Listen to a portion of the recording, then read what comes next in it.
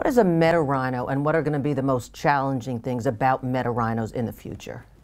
So a meta-rhino is a systemic or structural problem that creates other much clearer gray rhinos. So for example, board diversity, decision-making processes.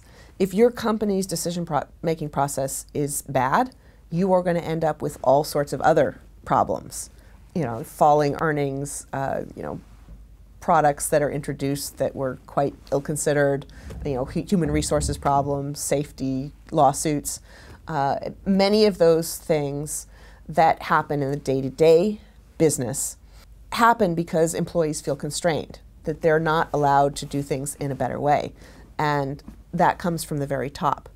So a huge corporate meta-rhino really is decision-making, how they make the decisions that they do. For countries, for other areas, certainly political systems. How do you help politicians to think in longer terms? How do you help people to feel that their voice is being heard earlier on so that they don't come up with a protest vote?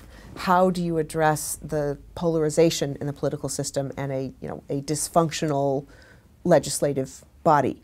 And those are more technical, wonky policy questions. But without those, how do you get a functioning budget? How do you come up with a good foreign policy? How do you make sure that your government operates properly? And so it's systemic thinking. So thinking of a meta-rhino is really thinking about all the things that create a crash of other rhinos.